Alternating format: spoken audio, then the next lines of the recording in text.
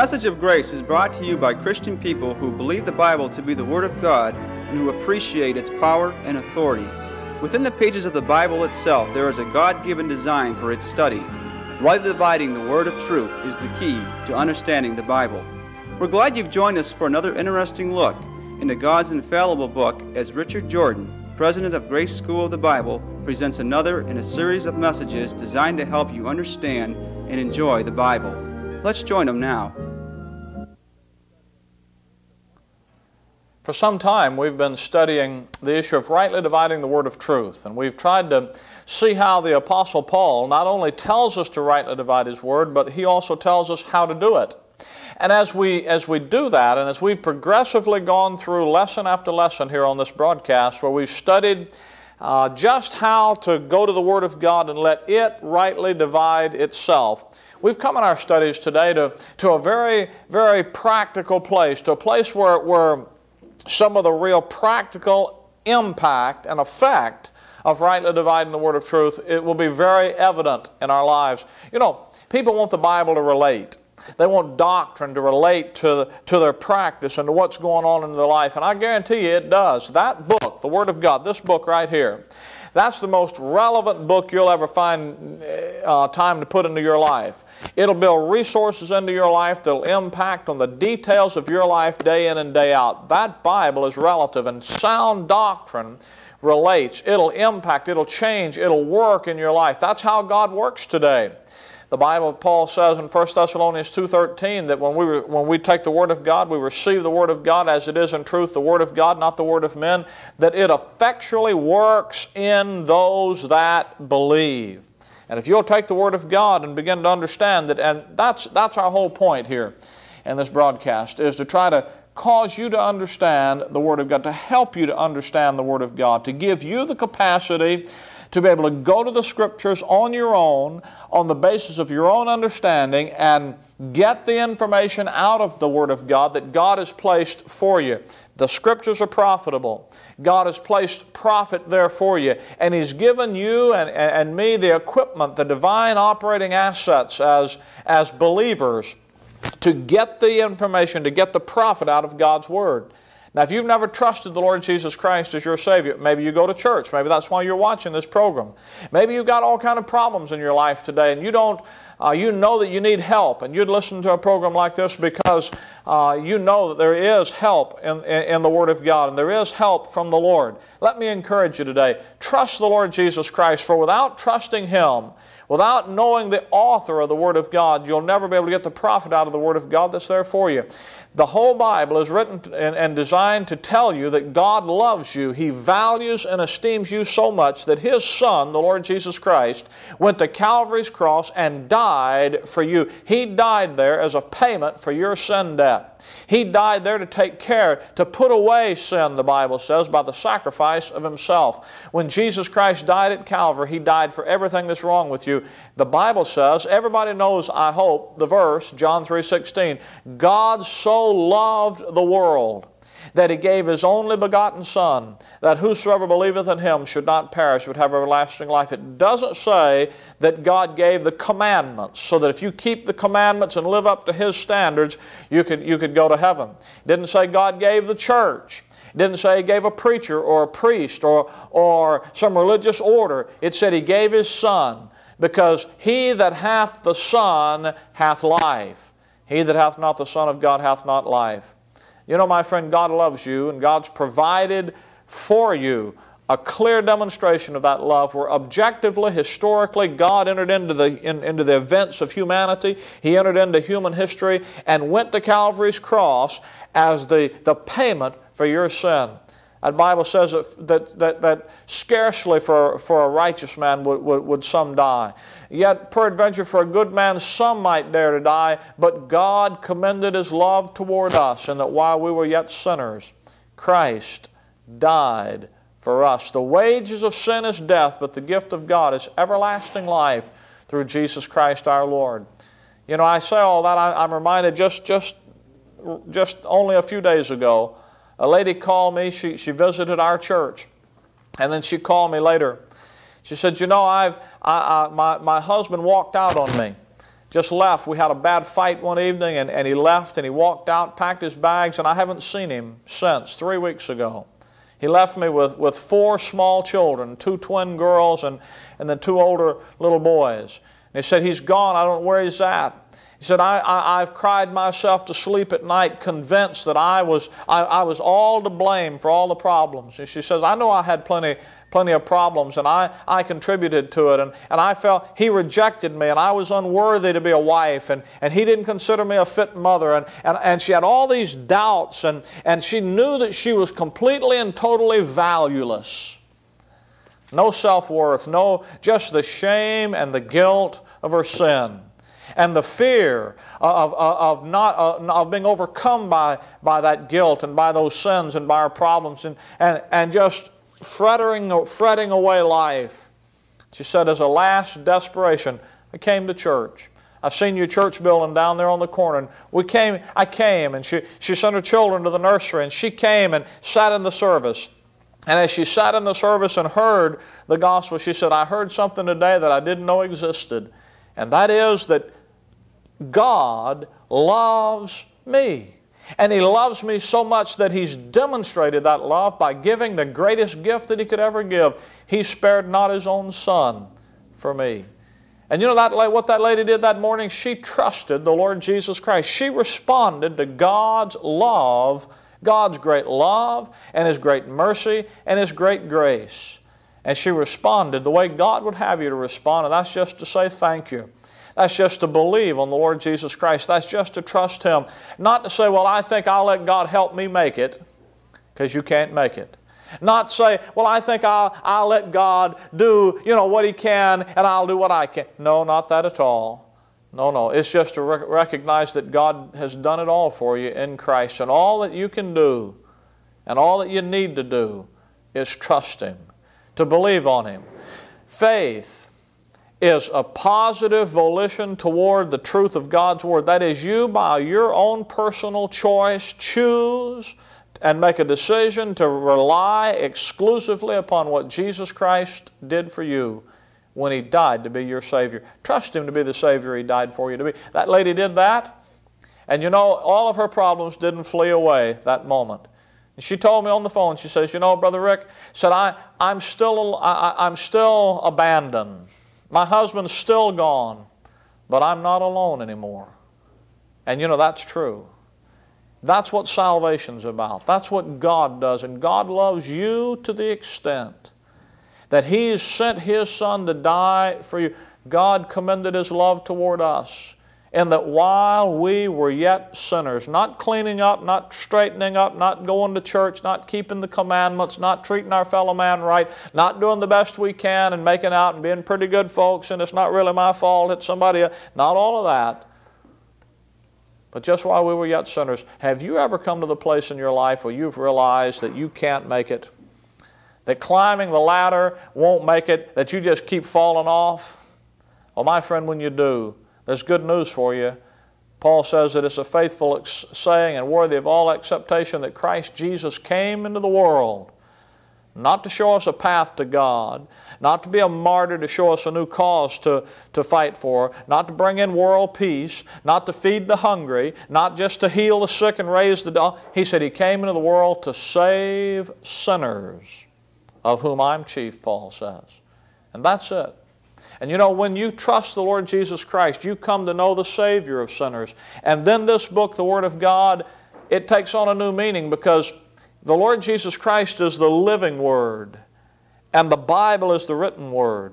And the means that you and I have of communicating with the living Word is through the written Word. It's the vehicle, it's the means, it's the channel through which we have contact with the Spirit of God and with the living Word of God. Jesus says, the words that I speak unto you, they are spirit and they are life. That's why we study the Bible. That's why we look into the Word of God. That's why our interest is not just on human experiences. It's not just on, how this is going and how that's going, or how terrible this thing is, or how wonderful that thing is. But the issue is, what does God say? Now, when we study rightly dividing the Word of truth, that's what we're looking for. We're looking for how can we come to the Word of God and find out what God says. And that's what the Apostle Paul tells us to do, and he tells us how to do it. as we approach the Word of God, recognizing the distinctions that God's made in His Word. Now, we've come in our program today, and by the way, we've been studying this for many weeks. If you don't understand what I'm talking about, maybe you've tuned in today for the very first time. At the end of the program, our announcer will give you the address that you can write and request free literature and tapes. If you'll write me, you do it today. If you'll write me and you say, Brother Rick, I watched your program and you talked about rightly dividing the Word of truth, and you said if I was to write, you'd send me a free, no charge to it, a free tape on rightly dividing the Word of truth, how to do it. So please send me the tape. If you'll write me today, I'll send you that tape free. It'd be my gift to you. This is a ministry. We want to give you what God's given to us. We're not after anything from you. We just want to help you to understand and rejoice in what we've come to understand and rejoice out of the Word of God. So if you don't understand some of these things and you want to know it, and you haven't been able to see the program in the past, or maybe you have been, and you'd like that tape, you write it out. You get a pencil and a piece of paper at the end of the program. Brother Dan will give you the address, and you write it down, and a phone number you can call either way. And you write us or call during business hours, and we'll send you that free tape on how to rightly divide the Word of truth. Now, we've come in our studies. We've already seen how that God's Word is laid out according to a dispensational plan. And we were looking last time at how the Lord Jesus Christ dealt in His earthly ministry. And I'm going to put up here, let this represent the earthly ministry of the Lord Jesus Christ in the books of Matthew, Mark, Luke, and John. And we saw how that the Lord Jesus Christ dealt in His earthly ministry with the nation Israel only. The Gentiles were down here, and the Gentiles were cut off from God, and the Gentiles were not a part of the ministry that He had, but rather He dealt with the nation Israel. And He dealt with the nation Israel exclusively. His ministry in Matthew, Mark, Luke, and John was exclusively with the nation Israel in view. Then the Lord Jesus Christ dies on Calvary's cross. He's buried, and then He's raised again. He spends 40 days with His apostles. And then He ascends into heaven, and then the Holy Spirit comes back on those apostles in the book of Acts over here, and you have the book of Acts like that. Now, I want to talk to you for a couple of Bible studies together about some of the things that the Lord Jesus Christ in His earthly ministry told His disciples to do. What kind of commissions did He give them? And I want to say to you again, when you understand how to rightly divide the Word of truth, it's going to get to be real practical. The impact of doing what we're talking about is going to be real obvious when you begin to talk about the things that Christ told His followers to do. That is, the commissions that He gave them. In Matthew chapter number 10, the very first commission that our Lord gave to His disciples, we've already looked at this one in some detail. Matthew 10 verse 1, when He had called unto Him His 12 disciples, He gave them power against unclean spirits to cast them out and to heal all manner of sickness and all manner of disease. Now the name of the 12 apostles are these, and then He gives you the names. Verse 5, these 12 sent Jesus forth and commanded them, saying, go not into the way of the Gentiles, and into any city of the Samaritans enter ye not. Don't go down here to these people, but rather go, verse 6 says, but go rather to the lost sheep of the house of Israel. They were just to go to the nation Israel. We saw in our program last time how the Lord dealt, how many Gentiles the Lord dealt with in His earthly ministry. Do you remember? He only dealt with two Gentiles in His earthly ministry, and only those two, and them only because they had a relationship already established with the nation Israel. He wasn't preaching to a bunch of idol-worshiping heathen Gentiles like you found in your city and my city today. He wasn't preaching to Gentiles in the United States of America or in South America or Central America or Asia. He was or Europe. He was preaching just to Israel, and He's preaching to the lost sheep, and He tells His apostles, don't go to the Gentiles and don't go to the half-breed Samaritans. Just go to the 12 tribes of the lost sheep of the house of Israel. And as you go, preach, saying, repent, for the kingdom of heaven is at hand. Now they're looking out here into the future for a kingdom that's going to come. They're looking for His kingdom out here when the Lord Jesus Christ is going to come back from heaven and establish a literal, physical, earthly, Davidic kingdom on this planet. We've already studied that. They know about a period of wrath and tribulation that's going to come on the earth, and especially upon the nation Israel prior to that kingdom. And He's warning Israel about that coming wrath, telling them to repent and prepare to endure through that wrath into that kingdom. Repent, for the kingdom of heaven is at hand. And He says, heal the sick, cleanse the leper, raise the dead, cast out devils, freely you receive, freely give, provide neither gold nor silver nor brass for your purse, nor scrip for your journey, neither two coats, neither shoes, nor staves, for the workman is worthy of his meat. That is, they're going to get their reward over there in that kingdom, and they are not now to make provisions for these things. You know, that passage of Scripture right there, there wouldn't any preacher in America today say he's following that passage of Scripture, and yet that's what Christ sent the 12 apostles out to do during His earthly ministry. Now, don't give me this stuff about, well, I believe all the Bible's mine, I'll do everything God says, and just because Jesus said it, I think I ought to do it. Jesus Christ told the 12 apostles not to take up a collection when they went, and every preacher you ever been to hear takes up a collection, don't they? They all take up collections. And they take up collections because they need the funds to take care of the ministry. Every preacher I know has got two coats. They all got scrip for the journey. They all got provisions. They provide, he says, provide neither gold nor silver. That's why Peter in Acts chapter 3, that lame man looked at it, him and John, he says, silver and gold have I none, but such as have give I unto thee. That isn't how people operate today. I don't care what they say about what they do. The fact is, nobody follows the Matthew chapter number 10 commission today. The way you know it is that I'm preaching to Gentiles today, and everybody you know preaches to Gentiles. Most of the preachers you know today are Gentile preachers. That passage says you can't do it. That isn't all. The things it says to do, heal the sick, cleanse the leper, raise the dead, cast out devils. People aren't doing that today. Oh, I know people claim to do it.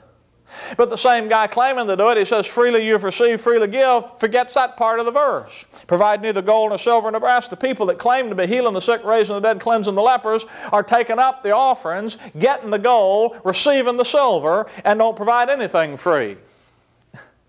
I mean, they sell the stuff, folks. You know what I'm talking about. I'm not trying to be unkind, nasty, sarcastic, mean, bitter, or anything else. I'm just saying, hey, folks, it's time you just looked at what's going on around you. And I know some folks, you know, they say, well, don't talk about that, you know. If it's got the name of God on it, it must be right. No, no, no, no, no. You need to understand something. There's the God of this world. That's the reason you got a book, is so you can distinguish between what the God of this world does in religion and what God Almighty does in His Word. And the difference between what the Bible says and what you see going on out there ought to be able to tell you what's going on. Now, that commission back there isn't what we follow. Now, we've talked and talked and talked about that. People say, yeah, but how about the commissions Christ gave during that 40 days? He gave a commission in Matthew chapter 28. He gave a commission in Mark chapter 16. He gave one in Luke chapter 24. He gave one in John chapter 20, and He gave one in Acts chapter number 1. Now that's 5 of them, 1, 2, 3, 4, 5, that He gave during that 40-day period. So people say, well, surely among those 5 during that 40-day period, surely that's the last marching orders that the Lord gave before He went back to heaven. Surely we can find something in there we can keep.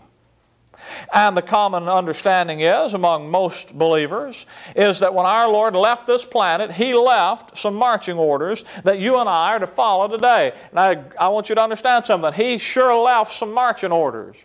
He left 5 distinct sets of commissions, each one having a specific doctrinal focus and impact. And those 5 commissions are extremely important. But I want you to understand something. The Lord Jesus Christ in His earthly ministry in Matthew to John ministered to the nation Israel, and He ministered to them the gospel of the kingdom. Now get that. He ministered the gospel of the kingdom over, and He said, preach to them as you go, repent, for the kingdom of heaven is at hand. This kingdom out here, they're preaching about it. They're talking about the good news that thing's coming, and they're calling them to repent and be baptized, the baptism of repentance for the remission of sins, to cleanse them and prepare them to go through that kingdom, through that tribulation, into that kingdom. The water baptism that John preached, the water baptism that Peter preached, the water baptism that the 12 preached had to do with preparing a priesthood, cleansing a priesthood to function as a kingdom of priests and a kingdom over here. Now, That gospel of the kingdom that they're preaching back here is the message that He gives them to preach in here. And I want you to understand something. The ministry back here was restricted to the nation Israel. In the book of Acts, the ministry is expanded, and it's no longer to Israel only. Now it's to Israel first, and to the rest of the nations of the earth through Israel. The ministry expands, but it does not change. Now that's an important distinction to make. It expands, it gets to be bigger. God promised Abraham back here in the Abrahamic covenant that through thy seed, and there they are, the nation Israel, all the kindred of the earth would be blessed. He promised to give him a land and a throne to reign over that land and a nation to fill that land and a government, and that through the salvation God would give Abraham, God's blessings would go to all the ends of the earth. Now folks, that's what's going on back here, and that program begins here by calling that little flock that Jesus says, "Fear not, little flock, it's your Father's good pleasure to give you the kingdom." He calls them together here, and He anoints them with the Holy Spirit here, and He sends them out in the book of Acts in order to bring about that ministry that He trained them for back here. And I want you to see that. Matthew chapter 28. Verse number 18. Now look at what goes on here. Don't just take the word of somebody. I understand what people do. Matthew 28, verse 18. Jesus came and spake unto them, unto the disciples, saying, All power is given unto me in heaven and earth. Go ye therefore and teach all nations, baptizing them in the name of the Father and the Son and the Holy Ghost, and teaching them to observe all things whatsoever I have commanded you. And lo, I'm with you always, even unto the end of the world. And the missionaries say, well, you need to go ye. And we talk about go. The first two letters in the gospel are go. And we want to go and all that kind of thing. And you hear the go ye and the all nations in the missionary conferences. But you know, that isn't what, you got to read the passage. Don't let somebody just come along and pull something out of the verse and make out like that's what the verse says.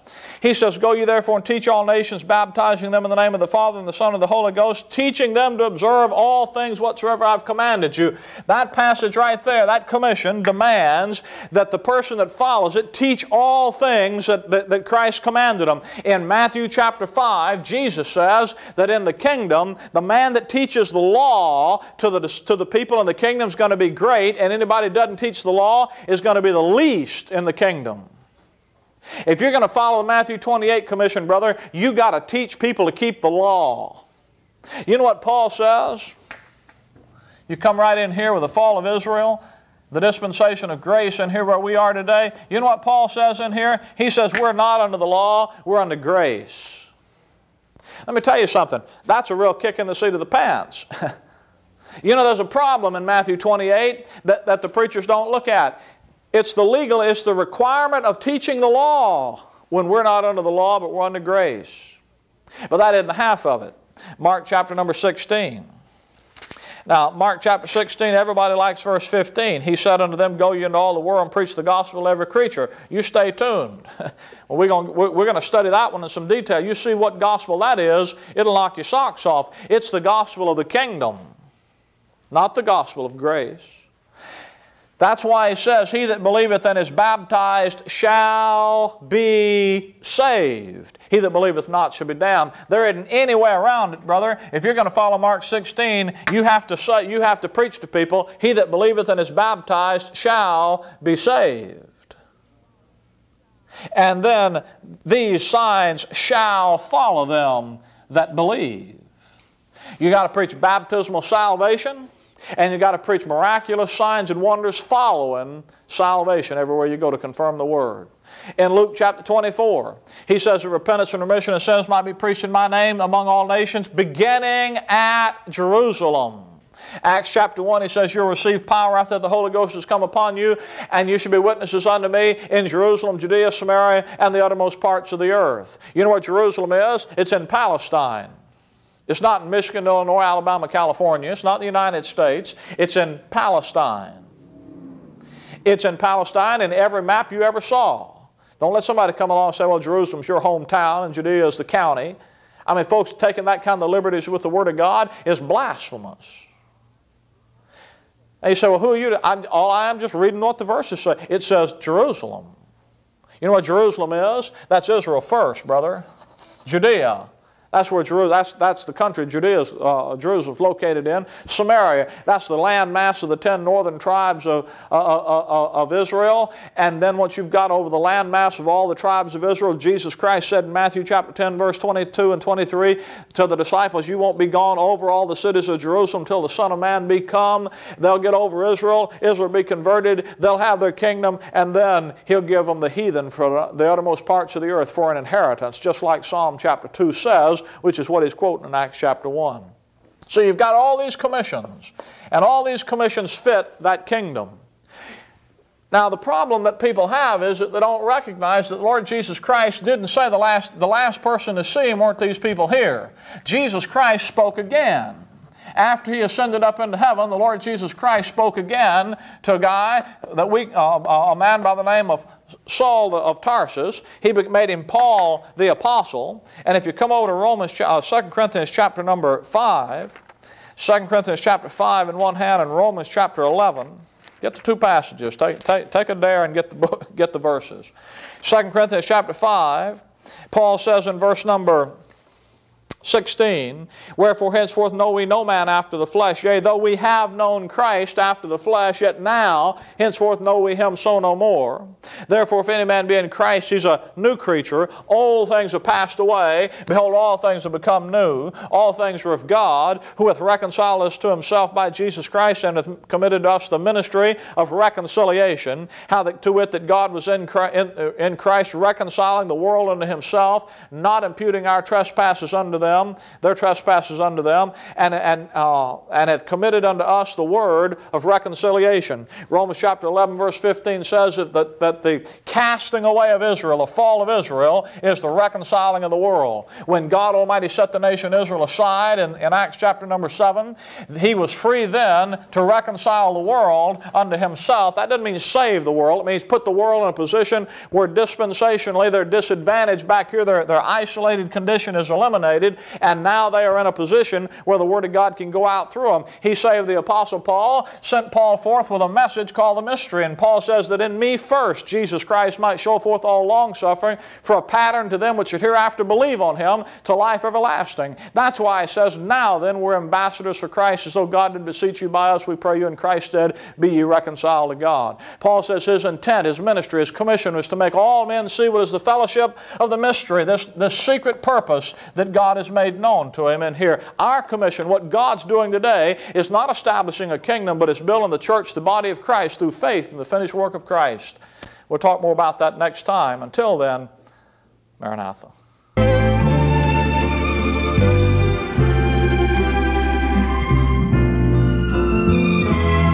Thank you, Brother Jordan, for that message from the Word of God. Friends, we have a cassette tape that we'd like you to have to go along with today's study.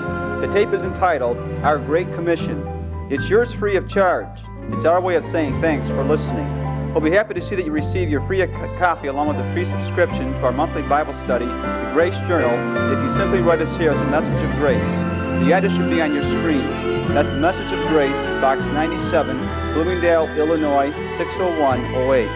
If you prefer, you can also call us during normal business hours at area code 708-529-0520. Request tape offer number 159. That's tape offer number 159. The Message of Grace is a ministry of Grace School of the Bible, and we're glad you've been with us here today. If our study together has been a help to you, we would be happy to put you in touch with a Bible study in this area where the message of God's wonderful grace is proclaimed from His rightly divided Word. And friend, if you are still not sure of salvation, that your sins are forgiven, and that you have eternal life as a present possession, let us know, and we'll be happy to send you some gospel literature that will show you the way. That address again is the Message of Grace, Box 97, Bloomingdale, Illinois, 60108. Thanks for being with us today, and God's best until we meet next time for another Message of Grace.